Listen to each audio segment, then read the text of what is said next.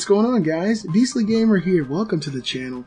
Today's video is about PlayStation, not the PlayStation 4 or the theorized PlayStation 5 that's out there in the ether. Today we're talking about the PlayStation 3.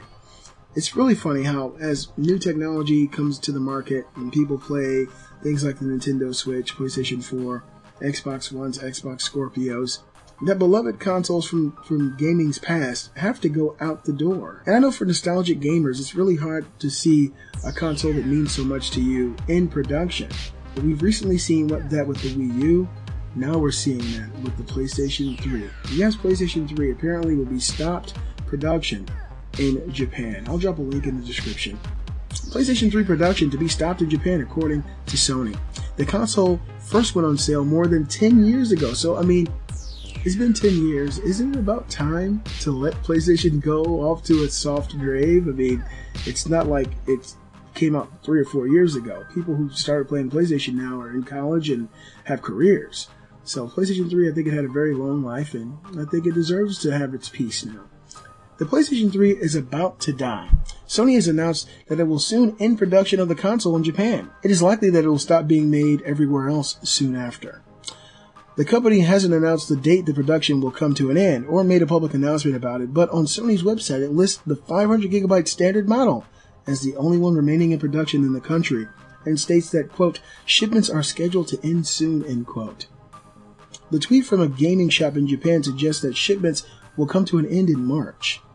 The console was first released in November of 2006 and it was superseded in 2014 by the PlayStation 4. Sorry, the PS4 came out in 2013.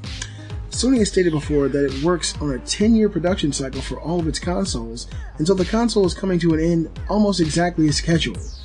And that better not be true with the PS4. I seriously doubt that's the case now. The end of production doesn't mean that anything will happen to existing PlayStation consoles, but it does mean that support will likely be cut off soon.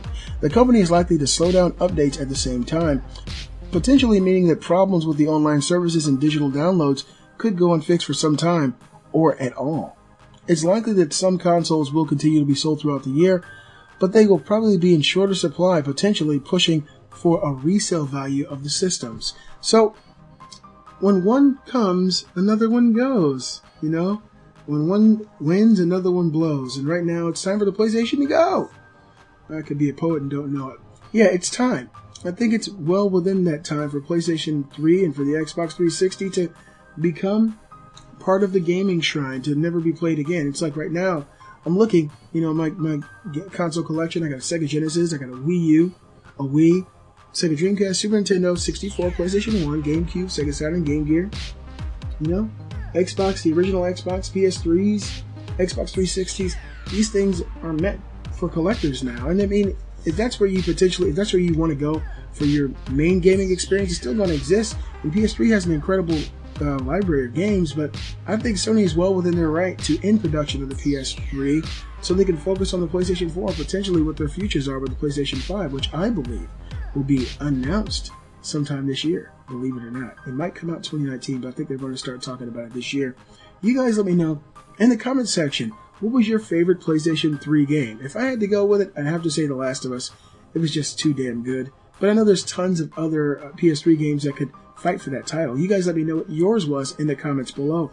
Be sure to give a thumbs up, show support for the channel, join the Facebook group, follow me on Twitter, and you can share your videos and your thoughts at beastlygamer.com.